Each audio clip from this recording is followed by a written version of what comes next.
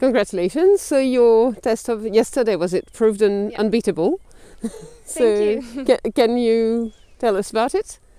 I'm super proud and super happy. He's a stallion and he has such a great character. He's coming into the arena and wants to perform like stallion typical, but at the same time he's very relaxed and listening to me, and just likes to show what he can. So it's a lot of fun to ride him in dressage.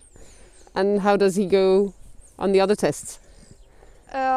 He's great in all three disciplines, and I'm very much looking forward to tomorrow. It will be a challenging thing, but he was very good last year.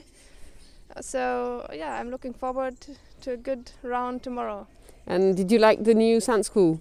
Yeah, it was a big difference to last year. This year we are lucky with the good weather, but it's a big difference, and was really good to ride today and yesterday.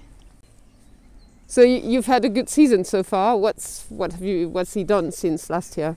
Yeah, he's very consistent, and we started in Westerstede. He was winning directly on a score of 19 points in the 2-star, and then he was winning 2-star again in Kronenberg, and had some very good placings in Stregom and Avil, and the last thing was Langenhagen 3-star in preparation for Lyon, and he was winning there the 3-star as a 7-year-old.